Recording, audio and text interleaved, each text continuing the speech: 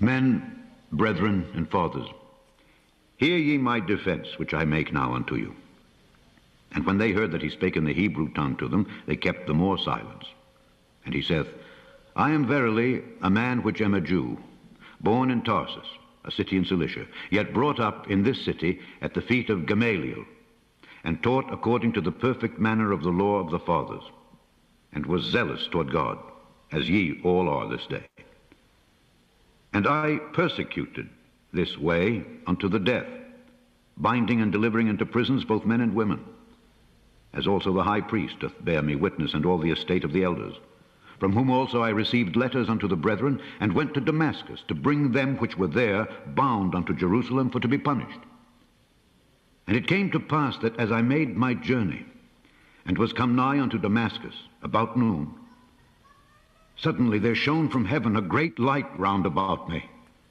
And I fell unto the ground, and heard a voice saying unto me, Saul, Saul, why persecutest thou me? And I answered, Who art thou, Lord? And he said unto me, I am Jesus of Nazareth, whom thou persecutest. And they that were with me saw indeed the light, and were afraid, but they heard not the voice of him that spake to me. And I said, What shall I do, Lord? And the Lord said unto me, Arise, and go into Damascus, and there it shall be told thee of all things which are appointed for thee to do. And when I could not see for the glory of that light, being led by the hand of them that were with me, I came into Damascus. And one Ananias, a devout man according to the law, having a good report of all the Jews which dwelt there, came unto me, and stood and said unto me, Brother Saul, receive thy sight. And the same hour I looked up upon him.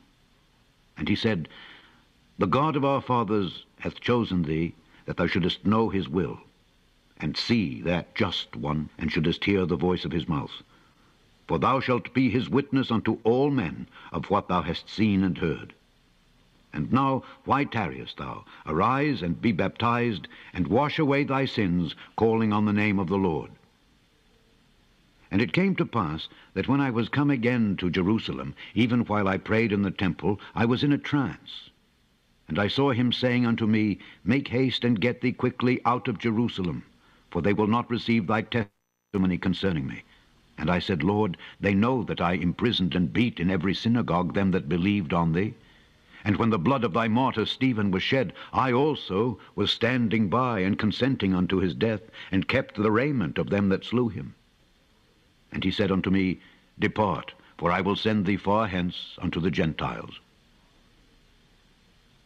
And they gave him audience unto this word, and then lifted up their voices and said, Away with such a fellow from the earth, for it is not fit that he should live. And as they cried out and cast off their clothes and threw dust into the air, the chief captain commanded him to be brought into the castle, and bade that he should be examined by scourging, that he might know wherefore they cried so against him. And as they bound him with thongs, Paul said unto the centurion that stood by, Is it lawful for you to scourge a man that is a Roman, and uncondemned? When the centurion heard that, he went and told the chief captain, saying, Take heed what thou doest, for this man is a Roman. Then the chief captain came and said unto him, Tell me, art thou a Roman? He said, Yea. And the chief captain answered, With a great sum obtained I this freedom.